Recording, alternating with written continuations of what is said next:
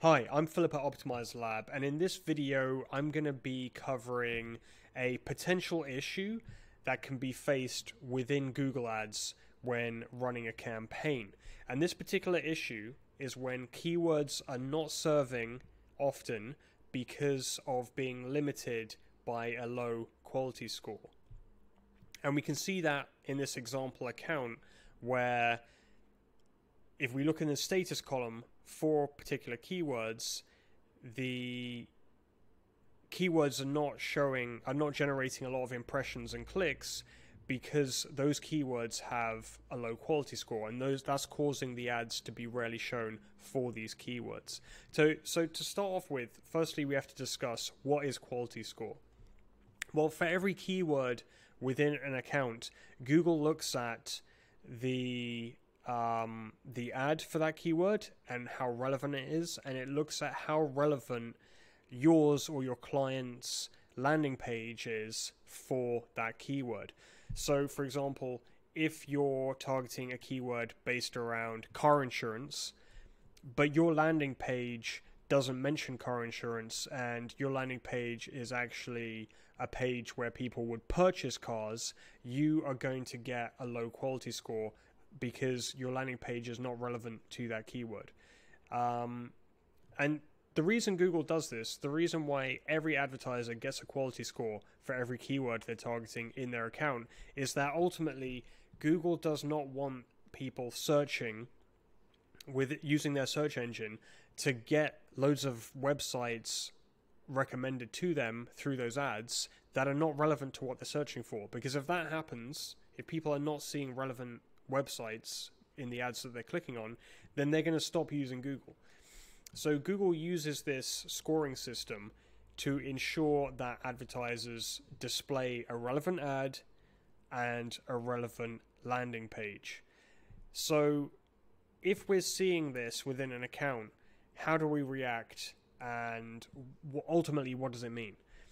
So in this case, the account we're looking at is a new account, and this is a problem that can plague new accounts. And the reason for that is Google hasn't had a lot of time in order to see what the reaction is of people using the search engine to this ad and to this website. So with only a small sample of impressions, we can see this keyword has only had 21 impressions. Google hasn't been able to, over a large sample, calculate what is the click-through rate going to be. And it can take some time for it to process the quality score. So now that we know what quality score is and why it's important, how do we fix this issue when we're facing this issue?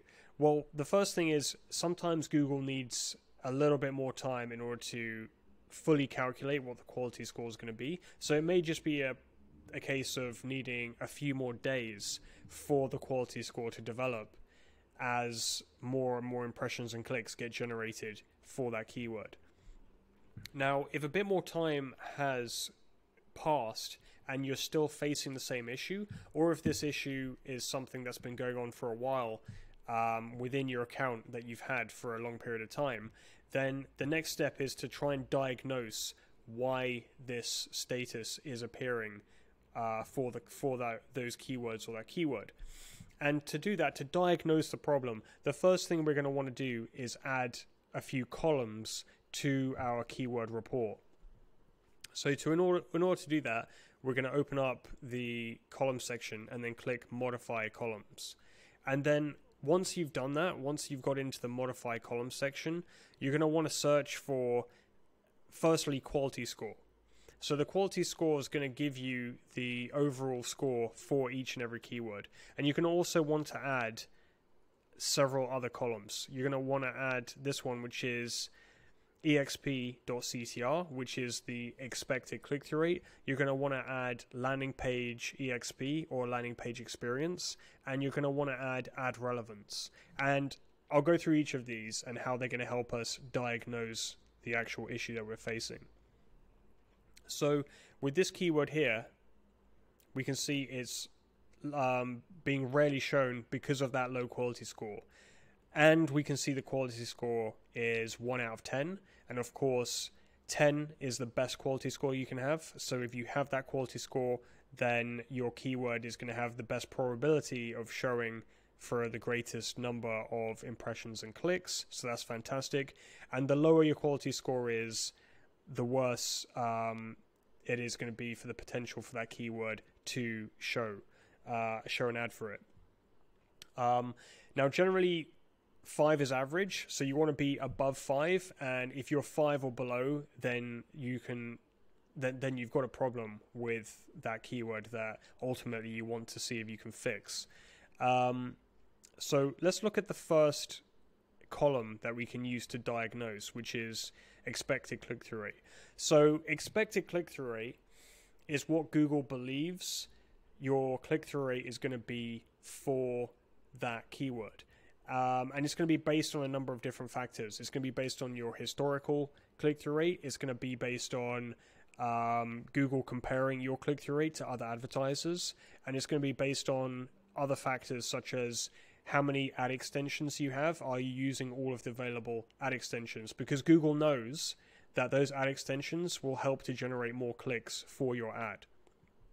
So if it's saying below average for your expected click-through rate, then that's the first area you want to look at and try to improve. So how do we improve our expected click-through rate? Well, firstly, by improving our actual click-through rate of our ads, that's going to improve our expected click-through rate. And ultimately, the search engine is a competition, and we are competing for clicks with other advertisers. So we want our ad to be more enticing and more engaging than all of the other advertisers that are bidding on the same keywords as us. So if we're seeing the expected click-through rate is low, and also our click-through rate is low, and in this case, we have a small sample. So, but if you have, for example, thousands and thousands of impressions and you've got thousands of clicks, then you can confirm that if you've got a low click-through rate, maybe your ad's not as engaging as it could be. So you're going to open up your ad and you're going to take a look at, is there anything you can improve? Could you add more headlines? Can you add more descriptions to your ad? Can you make it sound more enticing? Can you put in some call to actions there? Can you add in some more benefits and features of your products and services? So you're going to test different things to see if you can improve that click-through rate. This is where you're going to see the biggest gains in your quality score. And the reason for that is Google prioritizes ads that get a lot of clicks, because those ads, by getting more clicks, are going to make more money for Google. So Google's optimizing its own, the feed for its own objectives, which is to maximize the potential for a click and the revenue being generated for Google for every single search that's made through its search engine. So by getting a high click-through rate ad, you are your ad is within Google's best interests to put your ad at the top, and so that's how you're going to rank your ad high in the search engine, and that's how you're going to get a high quality score. Now, the other thing to look at after that is the ad relevance, because again, Google wants to serve ads that are relevant to its people using the search engine and searching for a product or service. So by making sure that the product or service is described in the ad copy, that's going to help you get high ad relevance. Also, making sure that the keyword, if possible, is mentioned in the ad, either in a headline or in the description of the ad, or both, that will also help to improve your ad relevance. So again, that's going to help to improve your quality score. Now, the third thing is the landing page experience. This is potentially the least important factor, but it depends how low quality Google believes your site to be. And what Google's doing here is they have manual reviewers go through the results for important keywords and look at all of the different advertisers and look at their landing pages. And then they're going to compare those landing pages, and they're going to begin to rank them and say, okay, this is a great website. In which case, that advertiser with a great website is going to get an above average score for that keyword.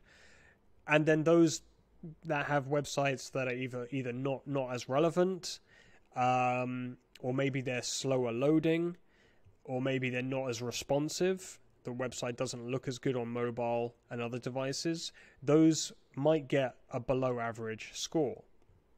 Now, it's important to note here that this is going to be based on a subjective assessment from Google. So you might have a fantastic website, it might be an amazing website, and it might actually perform very well in terms of getting a high conversion rate, but Google may still give you a below average score for your landing page. The process for this is not perfect. So this one is, out of the three, the least important. It'll have the least impact on your quality score and whether or not your ad is going to rank. And it's going to be the most subjective on Google's part. So if you already have a fantastic website that's performing well, you can take this with a bit of a pinch of salt. Now, once you've identified what the main issues are, you can then go ahead and try to resolve those issues. And once you've done that, you should see your quality score improve. Once you've got a higher click-through rate, and once you've got more relevant ads, and if needed, once you've improved the quality of your landing page. And now this is important to note, because not only is your ad more likely to show, but also you are going to be potentially paying less money in order to appear at the top of the page, because quality score, along with your bid or your cost per click, is going to dictate how high your ad shows. So by getting a higher quality score, you are going to be saving money within your campaign, or gaining more impressions and clicks for the same investment. So I hope that's helped if you are facing that issue. I hope that's been informative and given a bit more clarity on that issue. And if so, feel free to like and share this video, and thanks for watching.